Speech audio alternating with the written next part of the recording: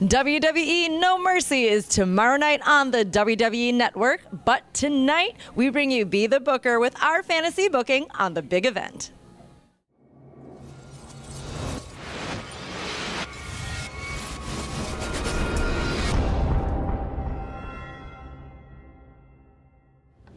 Welcome, ladies and gentlemen, to the Pro Wrestling Report. Be the Booker. Damian Nelson sitting along. Oh, all hail Be the Booker. No. No? Doesn't work? No. Damian Nelson sitting alongside David Hero here on Saturday, October, what is it, the 8th? 7th? Who cares? It's Saturday. It is and Saturday. Tomorrow night is No Mercy from WWE on the WWE Network. And here on this show, Be the Booker, what we do is give him the marker, the pencil, if you will, and he will write the show in his own fantasy world that he lives in each and every day as to how he would book it if he were the man making the decision. So David Hero, let's, without further ado, go right to the first matchup we're going to talk about, which is Randy Orton taking on Bray Wyatt. Which is a marquee matchup. It could be a main event on this It could be. You got Randy Orton, who's been playing mind games with Bray Wyatt, who's been trying to play mind games with Randy Orton. Yeah.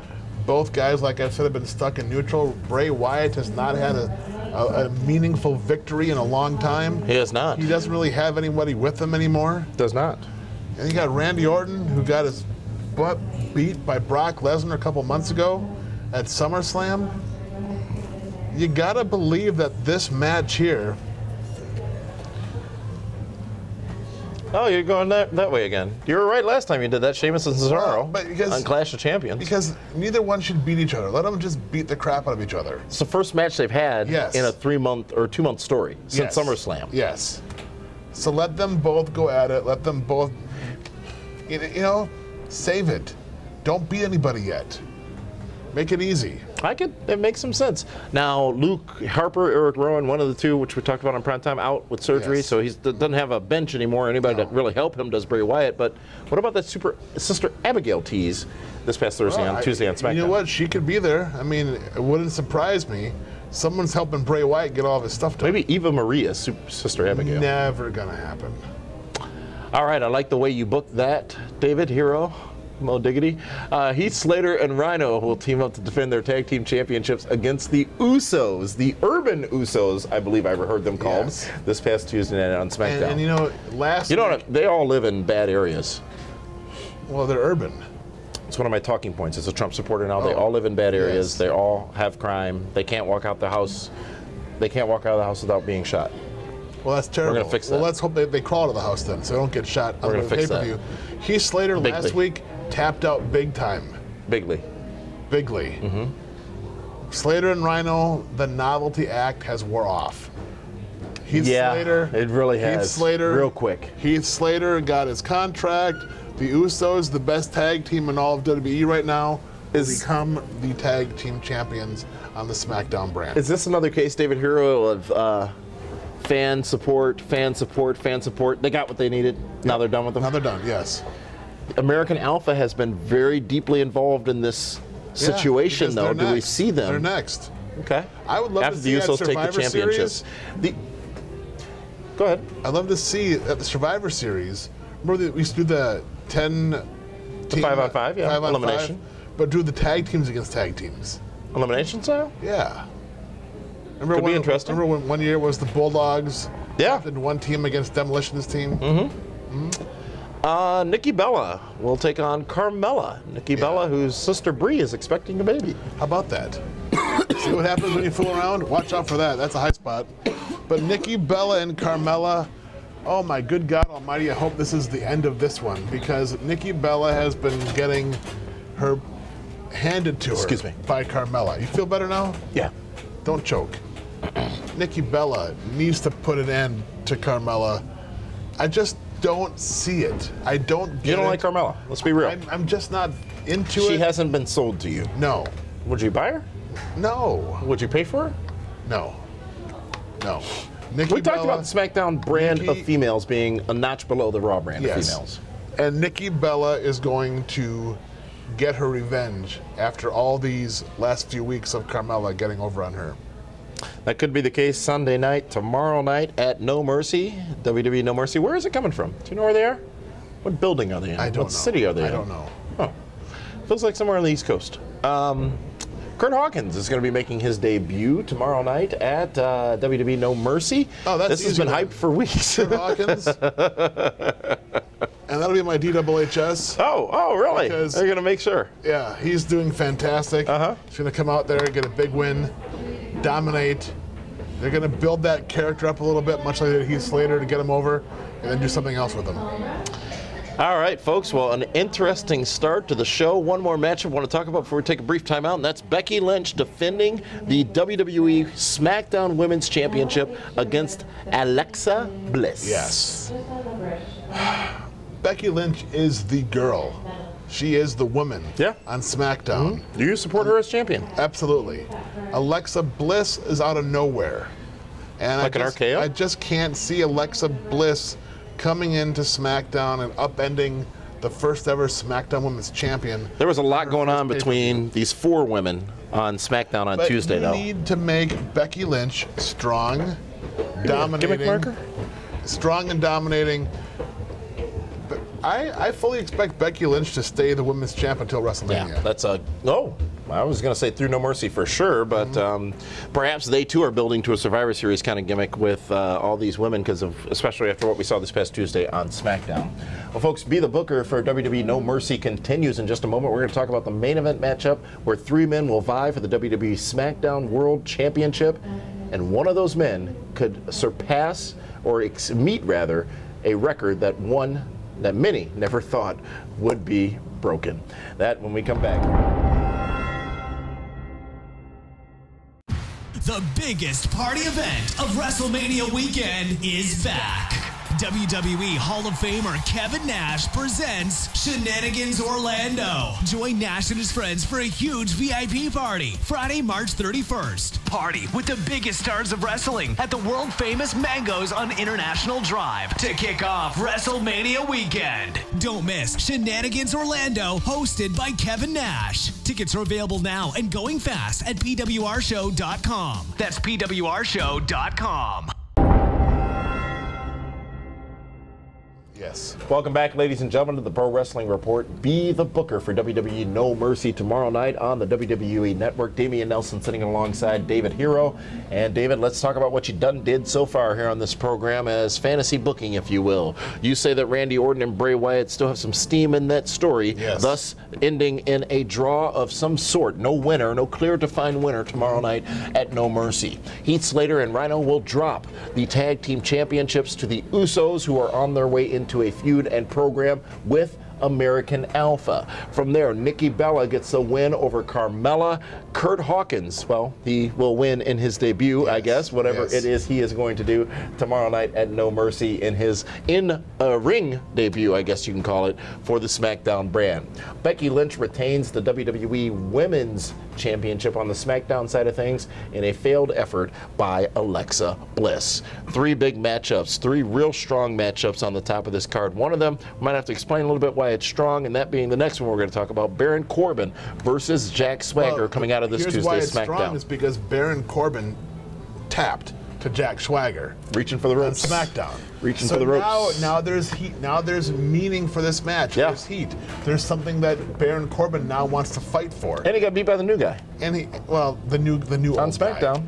Baron Corbin, I've said it, he's a stud. That's why he's on Team Super Friends. Are you a mark for Baron Corbin? I'm a Baron Corbin fan. I'm not a mark for anybody, no. Why not? Because I'm not. It's a derogatory term. You shouldn't use it. I know plenty of marks, and I don't consider any of them bad people. No. Baron Corbin destroys Jack Swagger. Really? Yes. Nah, because isn't that why Swagger's there? Yes. Even though Swagger can be there for bigger and better things? Jack Swagger's former world champion. I always thought Jack Swagger would have been headlining a WrestleMania. What's keeping him back? I don't know. He got in some trouble. Remember the whole DUI thing and all that stuff? That's a while ago, though. Yes. But something's keeping him back. I don't know what it is. Because they keep trying with him. He's a legit stud. He is. Folks, this matchup, the stakes could not be higher, as the Intercontinental Championship will be on the line, as well as the career of Dolph Ziggler.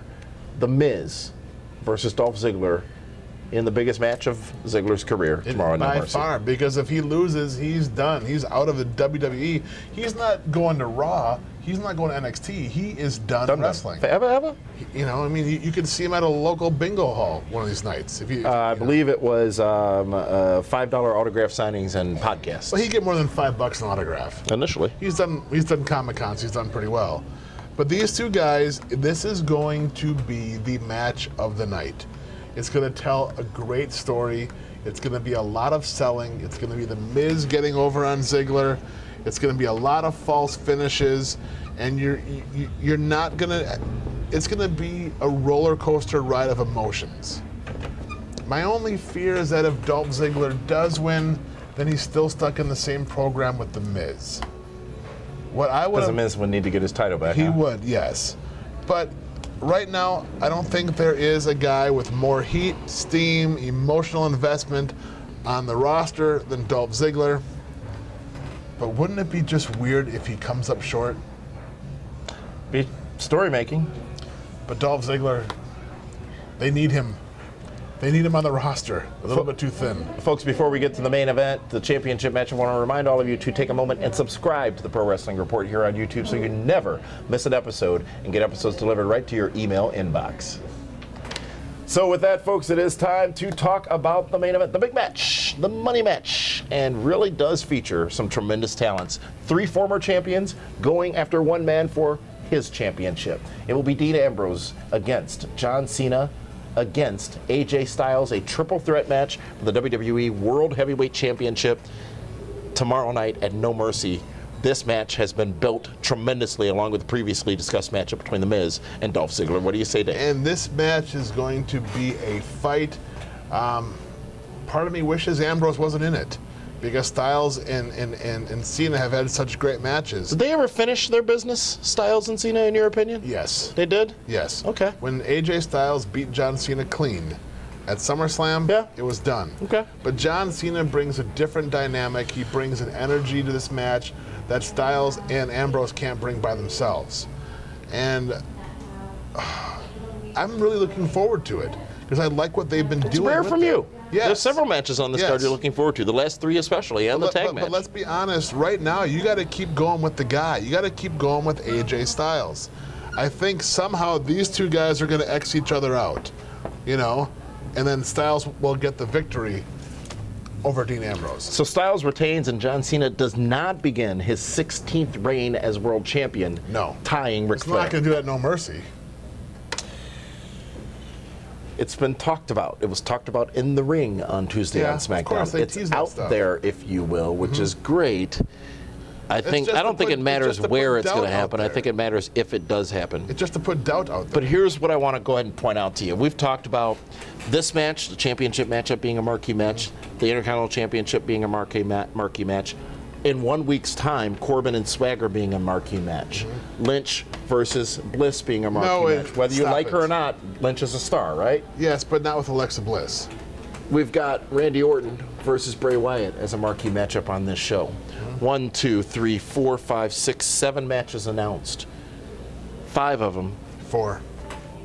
Sure, I'll give you that. Then over half of them are marquee matchups from the SmackDown brand, which we said just a couple of weeks ago was lacking at the top.